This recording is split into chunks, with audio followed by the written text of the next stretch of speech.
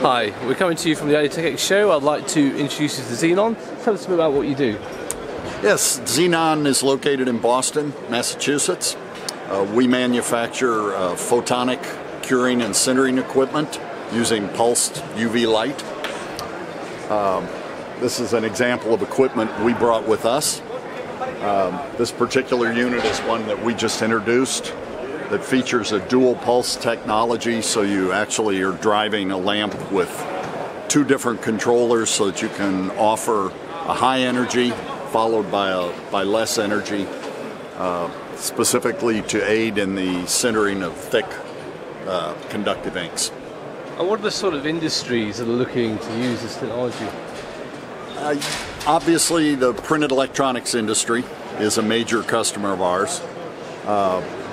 In addition to printed electronics, pulsed UV light is also used in surface sanitization in hospitals and in the food processing industry. But printed electronics is a huge part of our business here, and that's why we chose to exhibit here and do every year. Great.